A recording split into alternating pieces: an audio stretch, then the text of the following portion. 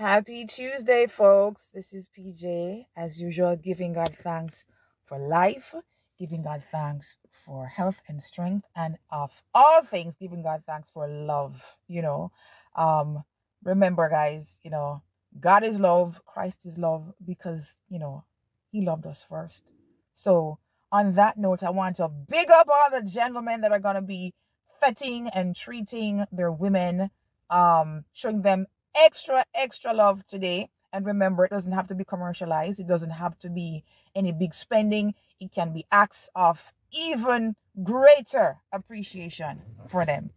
As for the males that have broken up with females in anticipation of today because them don't want to spend or them don't want to do nothing, there's a special place for the whole of them. I nah say wait a go be, but there's a special place for you. Yeah.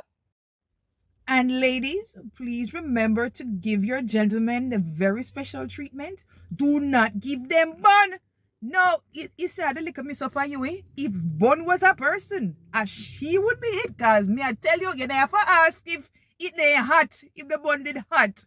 But young men, when it reaches that stage, please walk away. Don't be putting your hands on people's children. Yeah, that's not, you don't have the right. So with that said, let's move on. So with that said, let's just move into the match. So the schools that were featured in last night's airing of Schools Challenge Quiz were the lovely ladies of Holy Childhood High, and they went up against Camperdown High. Now, can I tell you, first of all, people, when you tuned in to watch the match last night, it was a beautiful sea of accentuated colors, that rich mixture of the red with the blue, because both schools have the blue and then Camperdown have the touch of the red, and then the backdrop behind their crest was red. So it was absolutely stunning, because my favorite uniform used to be Holy Child. I have to say used to be. It's very unique. But you see from the skirt thing coming, it's like a tent them I wear for the skirt. One long tent or one comforter. People may have to wonder sometimes if some of them girls not trip over them the uniform there. But anyway, so let's go into the match.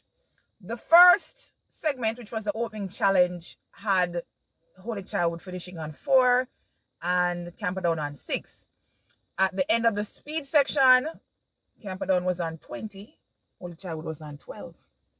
So here's my problem, people. Both schools are woefully lacking in subject matters such as the languages, POB,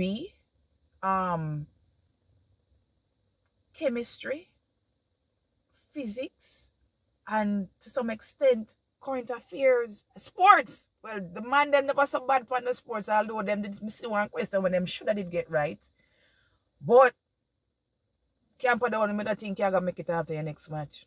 So I'll say this much. Holy Childhood, great to have you this season. I can see where you definitely rose to a higher level based off last season's performance. So you overall, you have done much better than the previous season. Looking to see you girls, hopefully, maybe next year, the same time. And let's see if you can go another level. Because with the knowledge that you have now garnered from the experience, you should be blowing it, or at least striving to reach the quarterfinals for next season. So good job, girls. Camperdown, the score ended on Camperdown on 26 and Holy Childhood on 10. So they lost 2 and Camperdown got 6, where they could have actually been at 30. Camperdown could have been at 30, just some careless. But nonetheless, it was a noble attempt by Camperdown. So on that note, guys, I want to wish for you a safe day, and I'll see you all in the morning. Toodles.